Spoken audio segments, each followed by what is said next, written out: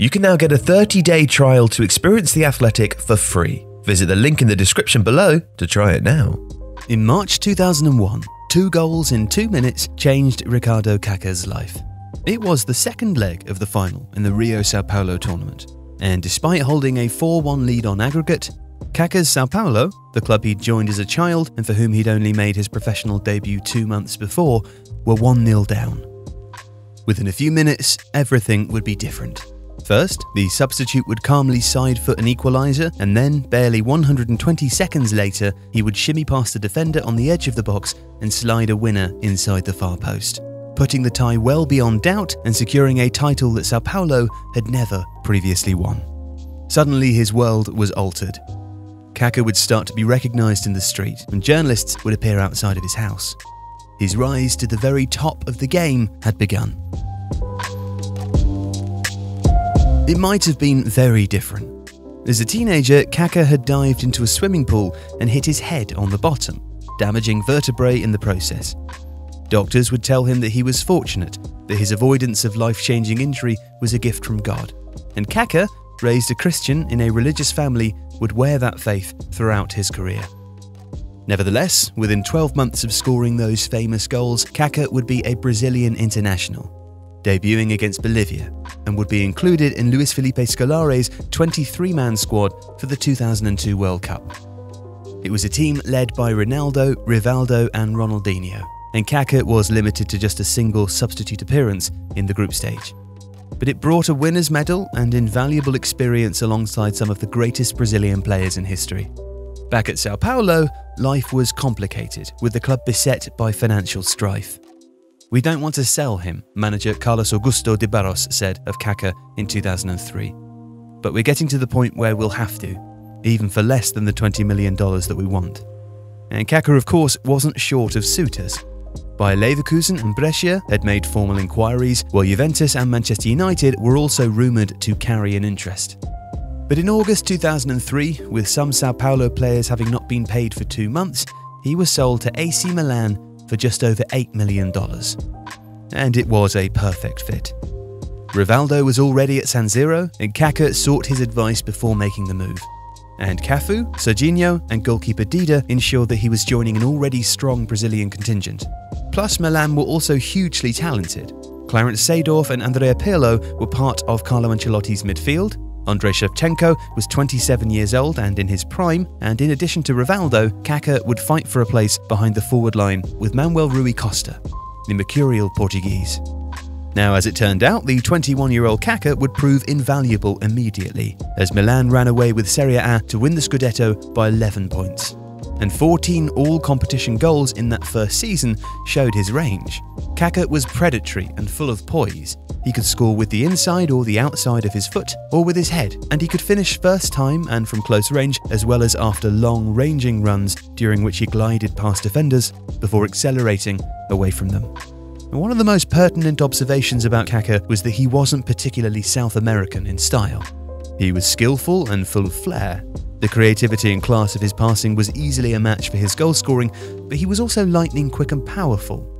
He was a very European player in style, and he'd be crowned Footballer of the Year in Italy at the end of that first season. While his Milan were never quite as successful as they might have been over the next 3 years, and Brazil would suffer a disappointing World Cup exit to France in 2006, his individual performances for his clubs were often otherworldly.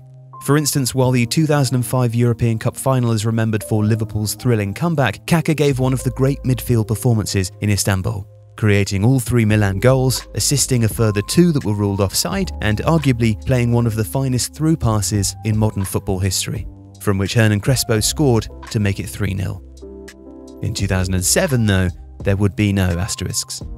Milan would win the Champions League, and Kaka would be fundamental, scoring a tie-winning goal against Celtic in the first knockout round and producing 2 brilliant individual moments at Old Trafford against Manchester United in the semi-final second leg. His second that evening remains one of the best goals the Champions League has ever seen. Kaka would also be crowned World Player of the Year in 2007, winning the Ballon d'Or by a landslide from Cristiano Ronaldo and Lionel Messi. He reached an extraordinary level, said Carlo Ancelotti, recalling that period in an interview with beIN. Kaka, Ancelotti and Milan would go on to complete the set in club football. He scored in the Super Cup, as Sevilla were beaten, and he was player of the tournament at the Club World Cup too, in which Milan would also triumph. It was the high point of his career, and also the last time he'd win anything with Milan. The possibility of his leaving San Siro had been teased before 2009, most notably when newly wealthy Manchester City made an astronomical bid, which was rejected. But he would eventually be sold to Real Madrid for almost 70 million euros. He was signed by Florentino Perez, who had just returned as Real president, and as a statement, Kaka's arrival felt like a revival of the Galactico project from the beginning of the decade. The world's best player was being signed, regardless of whether he was needed or not. His first season in Spain lived up to its billing, but a knee injury in 2010 would change his trajectory. Whether because of a loss of confidence, through natural decline, or because he was never really the focal point of a Madrid side attuned to Cristiano Ronaldo, Kaka's time in Madrid never reached the heights it had in Milan. And he was never really the same player again, nor was he ever an automatic starter after his injury. In 2013, he would leave Real on a free and return to Milan for a single season.